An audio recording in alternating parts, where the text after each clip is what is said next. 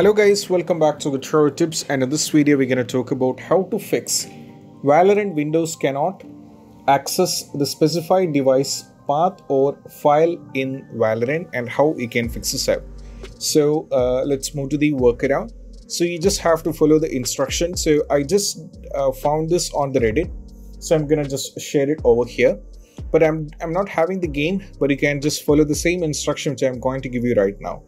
So over here, the first one, you just have to go to your Valorant game or the Valorant icon. So imagine this is Valorant. So just right click, go to show more options and go to properties. Now from here, so it is not the same. You have to go to the game. This is shortcut is not working fine. So I'll check for this also. Go to properties. Okay. So I'll do one thing. Let me select this one. Or you can see that most probably you will be having this one, right? That is, the original file will be there for game. These all the things which is dead space, these are just shortcut. So what I have to do is I'm going to show you an example with what you have to do is just go to the game. So I'll be showing you. Let me select the game first. You don't have to follow this one. Okay, so I'll go to Steam. Now let me go to Steam apps because I'm going to show an example with Steam because I don't have the Valorant. So okay. So I'll go over here on Undisputed. Fine. So what I'm going to do is you will be getting an icon of Valorant over here in the game. Okay. So first select that. When you get the click over here, you have to select the Valorant.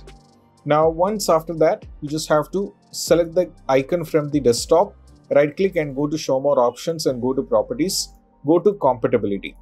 Now from here, you have to check the first one, that is run this program as an administrator.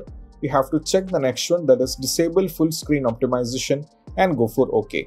So don't get confused when I show with undisputed properties, which is a game, because I don't have Valorant. So that's what I'm saying. So the logic is you have to select the game, right click, go to show more options, go to properties, select run this program as an administrator, as well as disable full screen optimization and go for OK, then try to play the game. And this is what we have to do as the first step. If this is not working, we have to move to the next one. Then you just have to go to the start, go to task manager over here. Now from here, what you have to do is you just have to delete it. That is, you have to delete three things, that is MSI Afterburner, Riva Turner, Citrix VPN. So you have to check whether those things are running in the background process of yours. So if it is there, just end the task. And if you don't know how to end the task, just select the respective one, then go for end the task. And this is what you have to do. And move to the next one is all about, we have to do is two things. The first one, you have to go over here on the search and go for run. Now click on this. Now from here, you have to give a command, that is %program data. So here it's already done. So I just have to select or type %program data and press enter. So that will take me to this. Over here I have to scroll down and I have to search for two folders, that is Valorant as well as Riot. So I have to go for both. So like I said in the beginning of video, I don't have the game, so I'm not able to see Valorant or Riot. So if you see Valorant, delete the folder, as well as if you see the Riot, delete the folder. If you see any one of things, that means either Valorant or Riot, just delete it. Once you're done with deleting with that, just close everything and go back to the search once again. Type run over here. Now from here, you have to give %local app data. So just select this one, go for OK.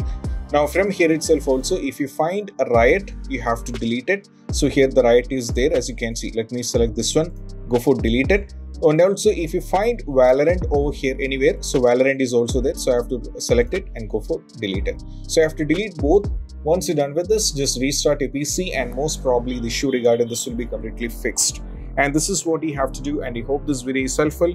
And if you find this video helpful, don't forget to subscribe and click on the bell icon for more notifications. See you soon in the next video. Peace out. Bye bye.